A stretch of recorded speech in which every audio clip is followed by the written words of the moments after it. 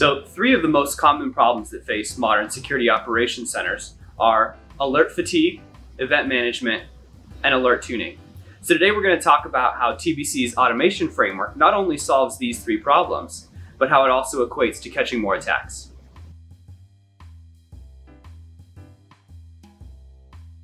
As I'm sure you're aware, for every alert that fires out of your SIEM, a security analyst has to go and triage that.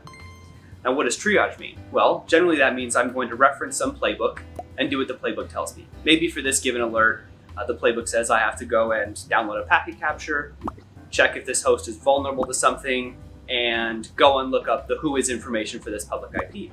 Well, that still doesn't sound too bad until you realize that to download the packet capture, maybe I have to get off this VPN, go get on another VPN, SSH into a host, search for the PCAP file, get a copy of that, then I have to log into domain tools to do the whois lookup, like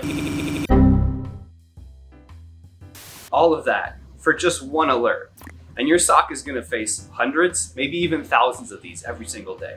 So it's no wonder why there's such high turnover in the security analyst field.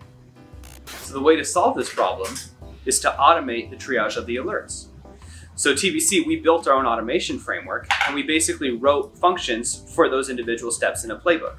Maybe that is downloading the packet capture, or checking virus total, or asking ServiceNow for asset information. And we piece these together into playbooks, so the first time that an analyst has to actually look at an alert, it already contains all that contextualized information. Their work has basically been done for them.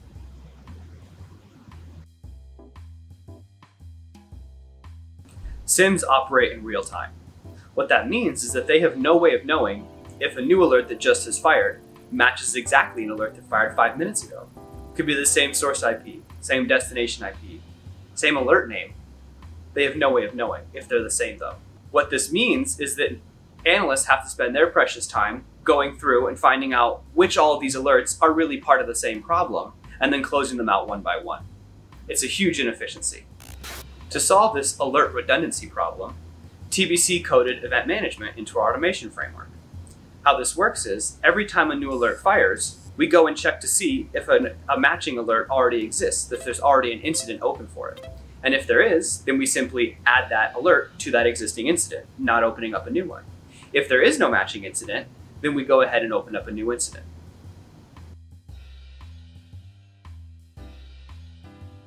Security systems are known for being extremely verbose and noisy. This is because they have little to no context about your environment. So alert tuning's job is to go through and weed out all these false positives. Maybe these are alerts that just shouldn't have fired at all, or they're alerts that you don't care to see because they don't apply to your environment. This is a complex task that is generally reserved to the job of a senior security engineer. TBC's automation framework makes the job of alert tuning much easier. And the way that it does this is by housing all of the information needed for alert tuning all in one place. We have the original alert information. We have the contextual information done by the triage of the alert.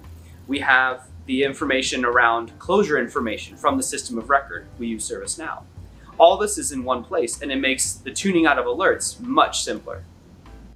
If you can solve just one of the 3 problems that we talked about today, you should see a dramatic improvement in your security coverage and your ability to catch attacks. But if you're interested in solving all 3 of these at the same time, please reach out to us at TBC and we can talk about our security monitoring offering, which leverages our automation framework. Thank you.